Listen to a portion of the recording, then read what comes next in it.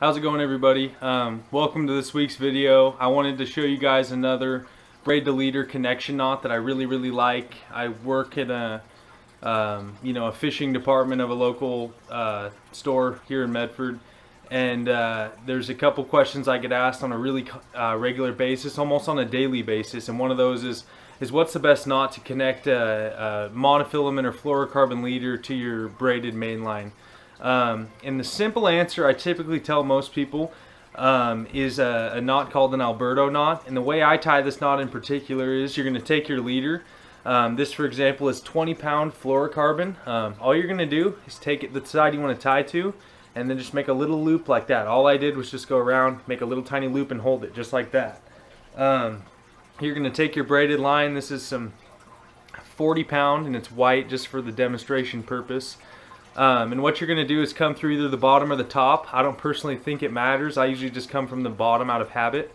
All I did was go through that loop. I'm going to grab that loop with my this finger right here, and then I'm going to wrap down about 6 times.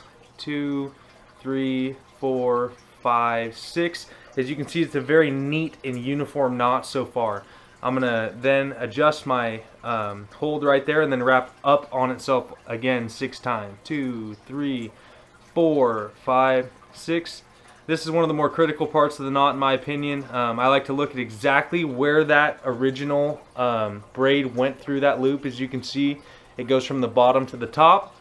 So I'm going to want it to go through the exact same way in reverse order. It'd be going from the top to the bottom.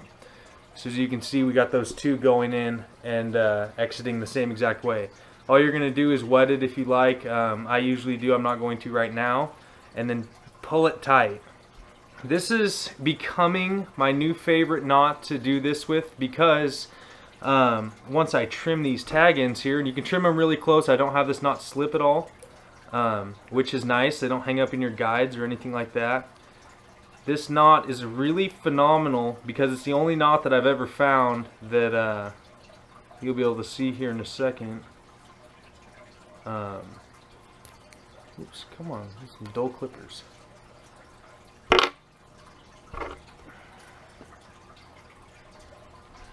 So what we have here is the braid is actually fully encapsulating your fluorocarbon leader. That's pretty sweet. If you think about it, you're fishing all day, you don't want to necessarily retie. You make 1,000 casts in a day or something like that and you haven't retied. You should theoretically, but in the case you haven't, your fluorocarbon, every time it wings through your guides, it's going to get small abrasions. It's just going to get slowed down and nicked up and stuff like that. This particular knot, the braid totally encapsulates your leader. You can trim the tag ends even shorter than any other knot that I've ever found. So that's the Alberto knot, very small, manageable knot.